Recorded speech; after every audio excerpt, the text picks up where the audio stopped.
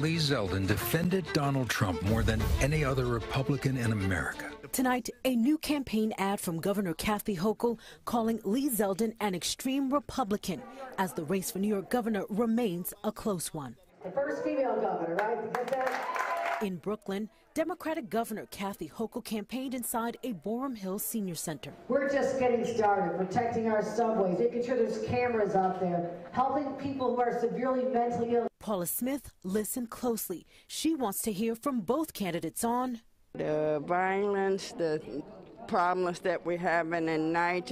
Pix 11 News wanted to ask the governor about her Tuesday night debate performance, but when one protester showed up at the senior center and refused to leave, the governor left without taking questions. And over in Queens, this is truly a campaign about being able to take back our streets. Republican candidate Congressman Lee Zeldin rallied with local gas station owners who said they are tired of being targets. We are getting robbed every week. Zeldin campaign events have largely been focused on safety and on crime. So we question Zeldin. What other issues would he focus on for New Yorkers as governor? Right now, we really have an urgency in lifting up our game inside of our school system.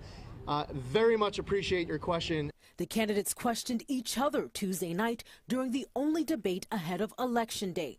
Hochul pressed Zeldin on his ties to former President Donald Trump. Is Donald Trump a great president? I worked closely with him on a I would take that as a resounding yes. Zeldin questioned Hochul on the COVID-19 nursing home controversy when she was Andrew Cuomo's lieutenant governor. Why didn't you speak up with regards to the deadly nursing home order and cover-up? I have called for a comprehensive overhaul.